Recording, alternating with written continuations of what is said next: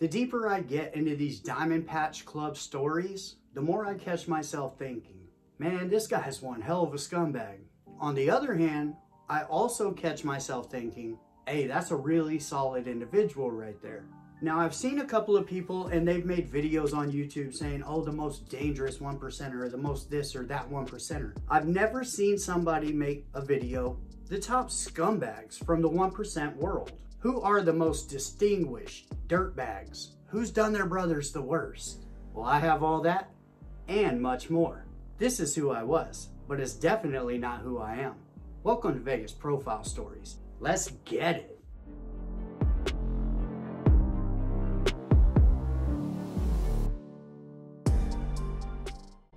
All right, for today's list, we have top 5 dirtbags to their brothers.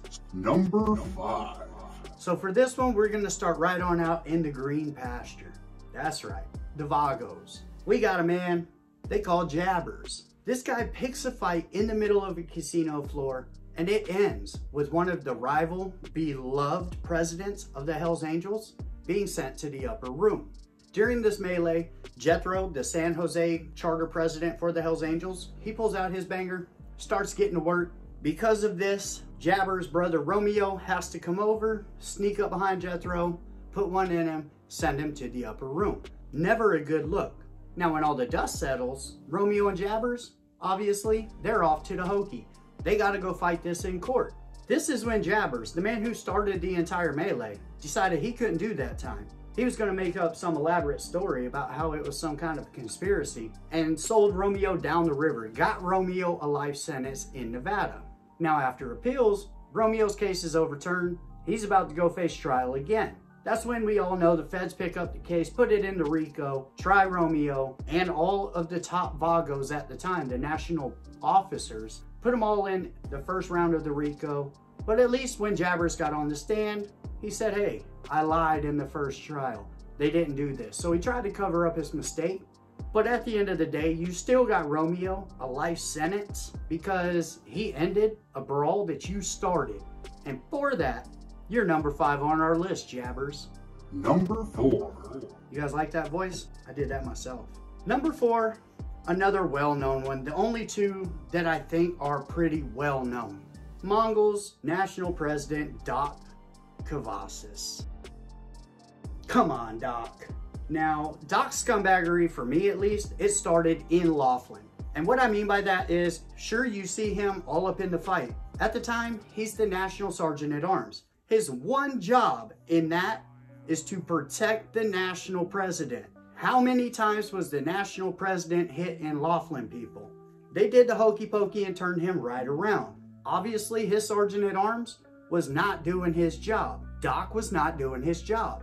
Now, when the national press, he's away, he's healing from taking the hokey pokey, Doc moves in and takes his job. Like, what kind of scumbaggery is that? First, you don't protect the dude, and because he's healing, because you didn't protect him, you go on, you become national president. Now, what's the first thing Doc decides he's gonna do? He starts bringing in people from street gangs. They don't even gotta ride motorcycles. Nah, you don't got a bike? Nah, fool, don't even worry about it. Come put this vest on. It set the club back because the real Mongols are sitting here going, what the hell? And I've spoken to an ex-real Mongol, Mooch, my dude, who's just like, this is about the bikes. This is about the lifestyle. This is not about having numbers. And what Doc did was probably set the Mongols back at least 5 to 10 years, I would think. Now, congratulations to the Mongols. They got it all back together. You know, got rid of all the trash, but still, man. Now, it doesn't stop there with Doc either. Federal RICO comes down. Guess who the #1 snitch was against the Mongols? Their own leader. What? How you gonna lead men into doing stuff and then testify against them, Doc? Boy, if you don't get your trifling, I've never met Doc. I'm gonna say that right now. Never met the man, never talked to him. Never want to meet him, never want to talk to him. Allegedly, he's off in witness protection, but I don't know how much witness protection can... His face is everywhere. I mean, everybody knows what this guy looks like. He should have been #1 on the list, but that would have been too easy. If you guys would have gone from 5 all the way down to 1 and seen Dr. Cavazos, you'd have left the video and not even seen this story. Haha, gotcha. That's right. Hit him with the old okey doke. Not the hokey pokey, the okey doke. We're cutting that out too. That's garbage. Number 3. We're working on that. It might sound good. I don't know. I won't know till post-editing. Is that what it's called? Something. I don't know. I'm not a filmographer. What? Spell that shit, Rick. Don't say words you don't even know. Former Cape May chapter president of the Pagans, Chef Glick. Oh, you never heard about Chef, huh? Let me tell you a little story. As a chapter P, Chef Glick, he meets this doctor, Dr. Kaufman. Dr. Kaufman, he has himself a radio host wife, very popular, named April. One day, random act of violence, April sent to the upper room. Somebody took their banger out and sent that news lady, or that radio lady, to the upper room. What's going on in your life? You're just gonna walk around taking out people from the radio. The radio? Now, police completely came up empty when it came to trying to figure out who did this to April. That is until a new detective got onto the case and decided, I'm gonna crack this one wide open. Now, Chef, he goes and gets himself caught. He's got illicit medicines and bangers. That's one of them things that you just don't want to get caught up with if you're the president of a major 1% club. Dude's out there living the life, gets caught up. All of a sudden, he don't want to live that life no more. Hold on. I got something to tell you guys, but I'm gonna need your assurances that I'm gonna not have to do this time. Tell us what you got. They're all ears, and he was all mouth. Now, apparently Dr. K, Dr. Kaufman, April's husband, he decided he didn't want to be with this woman no more. And a divorce? Nah, it wasn't in the cards. He went to the Pagans, which he knew the national president of the Pagans at the time. He says, hey, I got 50 G's and as many scripts as you need me to fill out for you. Just throw mama off the train. National P, he says, all right, man, I'm the guy for the job. I'll find somebody. Now, he doesn't go looking within the club, which probably should have done. It would have benefited the club a lot more, and it would have helped with the silence factor, aside from Chef. Anyway, he goes outside the club. He gets himself somebody that's going to throw mama off the train. Bing, boom, bam, does it. Chef gets mad. Why did you send this out of the club? Well, he must have taken that and ran with it because he's like so bitter about it, he had to tell the feds. Come on, Chef. Now, the doctor, he couldn't take life no more. He decided he couldn't face this world in a prison cell. Anyway, it goes, he self-terminated, took himself right on out. Francis Mulholland, the actual hitman, he gone. And Chef's looking all lonely in all these pictures like, what did I do? What did I do? You got everybody caught up by running your mouth, Chef. For that, you landed number 3 on this list. Your own National P, bro. Reminds me of number 2. Now, number 2 on this list is kind of a twofer. Downtown Johnny and Justin Forrester from the Banditos. Much like Chef with the Pagans, Downtown Johnny got himself caught with a whole bunch of illicit medicines. That's when he decided, I don't want to do this 5 to 10 years on these illicit medicines. Get me somebody to talk to. He starts talking, and that just makes everything worse for him and for everybody. So he starts spilling the beans on club business, but not just inside his clubhouse. No. I'm gonna take down the national officers from my club for a whole slew of stuff because I don't want to do this 5 to 10 years that I would have done on this illicit medicines charge. Oh, let's see how bad this goes. He decided he was going to wear a wire. During that wire, he talked to the national president of the Banditos. What they talked about on that wire was used as evidence to get national president Jeffrey Pike a life sentence plus 10 years after he was convicted in the case. It wasn't the same for the national vice president. National vice president for the Banditos, John Portillo, he got 2 life sentences plus 20 years for the evidence that was brought on by this wiretap in this case. All of it stemmed from the death of a Hell's Angel. 2 Hell's Angels were seen in Texas riding around. Allegedly, they were going to open up shop. It is Bandito heavy. It is other club heavy. Maybe they were there for that. Maybe they weren't. Anyway, it goes, from what I hear, they were told, hey, maybe you shouldn't be wearing your cuts while you're riding around in our territory. Everything was cordial, but they also kept wearing their cuts. Next thing you know, one of these dudes is sitting outside at a diner eating with his wife and kids when a sniper round, like a watermelon, fellas.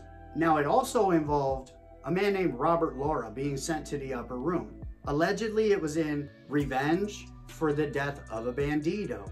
And then, of course, he laid out how they were all in cahoots when it came to that little tussle that they had at that restaurant between them and the Cossacks, you know, the very public one.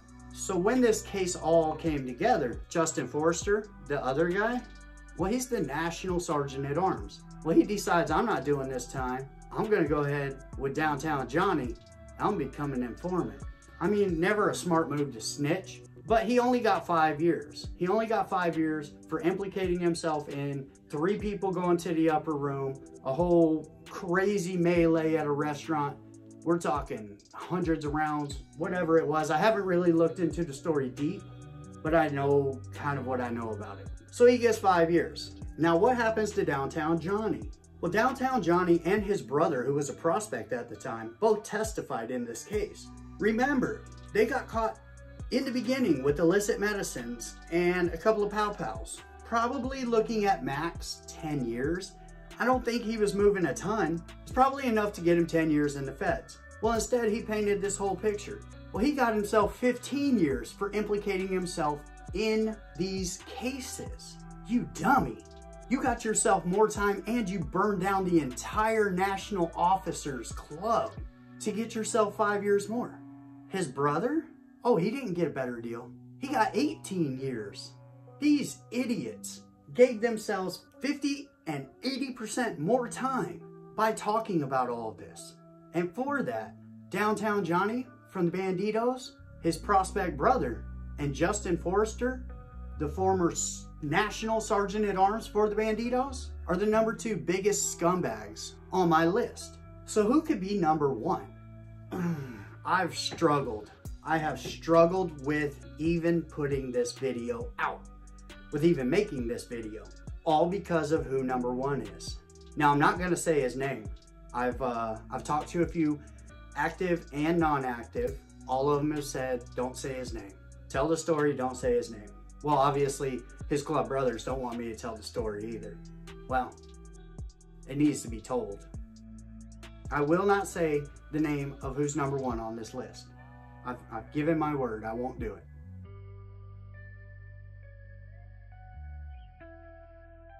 So this guy is a well-loved, well-respected member of the Red and White. He has been there in some of the craziest situations for them. I had respect for him. He takes up with one of his club brothers from the Bay Area with that man's daughter.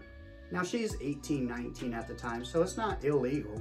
It's poor taste, but it's not illegal. And that alone is definitely not enough to be on this scumbag list. It helps the marinade. He gets her pregnant, marries her. He's driving down the freeway with her brother. Something happens, shots are fired. Brother has the same name as his father. He doesn't make it. He goes to the upper room. Now, what happened in that car? I don't know. Is that enough to make him the biggest scumbag? Oh, no. No. Marinade. Fast forward a little bit. He goes away. He gets out. From what I'm hearing, meets up with the underage daughter of one of his other club brothers. Takes her off. It's not like he took it, but she's young. She's far too young for you to be doing something like this. Gets her pregnant. She has the baby. That's all the proof you need. Father hears about it. We're just going to call the father T. T hears that his club brother just had a baby with his underage daughter.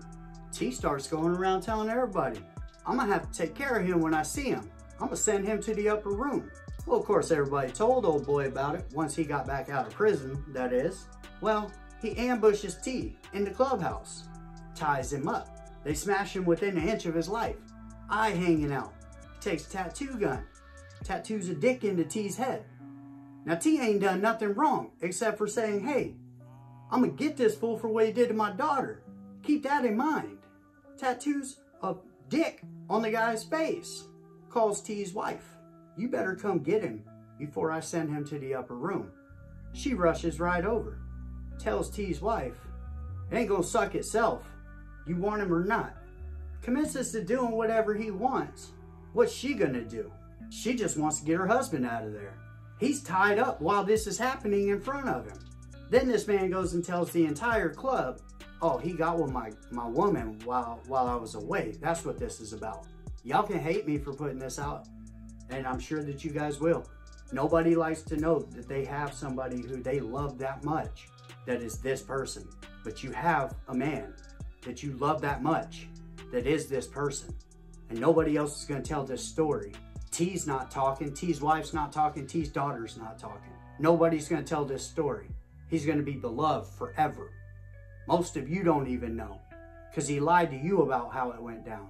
And I'll put it out there. This is how it went down. T didn't do nothing wrong.